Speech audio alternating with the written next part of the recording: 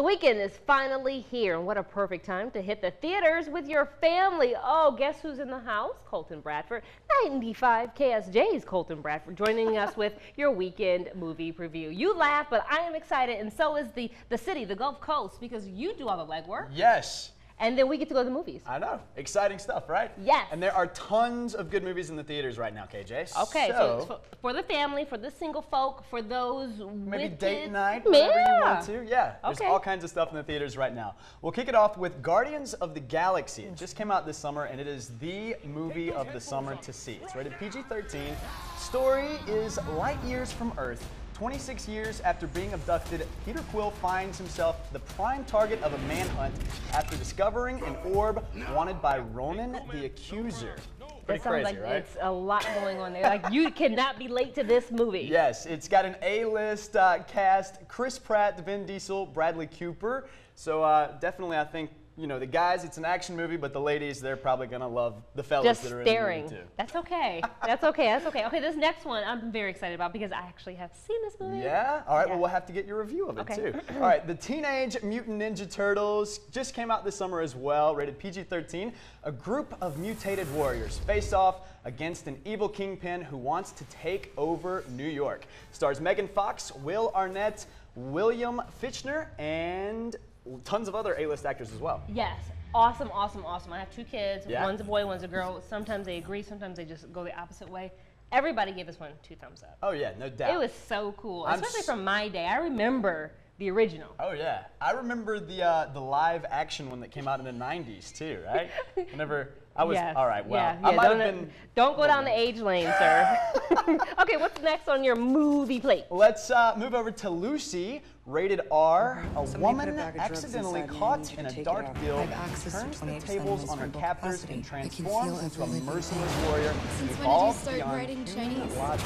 This sounds like a hear me roar type of movie. Yes, stars Scarlett Johansson, Morgan Freeman, and Min Sik Choi. Okay. I know. Okay. I had to practice saying that name. I let you say it and I just smiled. Moving on but to, you said rated R, yeah? Yes, rated R. Okay, okay. Moving on to Let's Be Cops, also rated R. Very funny movie. I caught it not too long ago. 2 struggling pals dress as police officers for a costume party and become neighborhood sensations.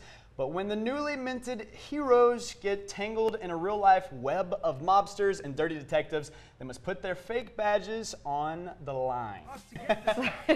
How would you rate this one? I loved it. I love these kind of movies, and if I could be a fake police officer for an afternoon, you do not want to know what would go down. Oh, that's a whole nother segment. That is a whole nother segment. Stars Okay. Jake Johnson, Damon Wayans Jr., and Rob Riggle. What's next? Divergent also came out this summer. In a world divided by factions based on virtues, Trist learns she's different and wants to fit in. When she discovers a plot to destroy Divergence, Trist and the Mysterious Four must find out what Divergence dangerous before it's too late. Stars Shailene Woodley, Theo James, and Kate Winslet. Mm-hmm. Scary, action-packed. What?